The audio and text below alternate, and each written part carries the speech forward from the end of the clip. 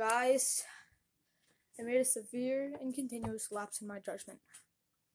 I'm sorry for what I did. I'm going to be taking some time off YouTube to try and better myself. For all of you who are supporting me, even after the terrible things that I did, don't. What I did was terrible and awful, and I feel so bad for anyone else involved in my controversy. I don't know how long I'll be gone from YouTube. Maybe a week, maybe a few months, maybe a year, maybe forever.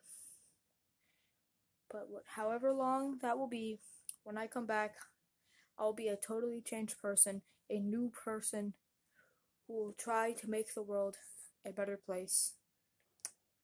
This has been the neighbor's kid who you don't want to associate with, that one sped kid in your class, signing out. Also, buy my merch.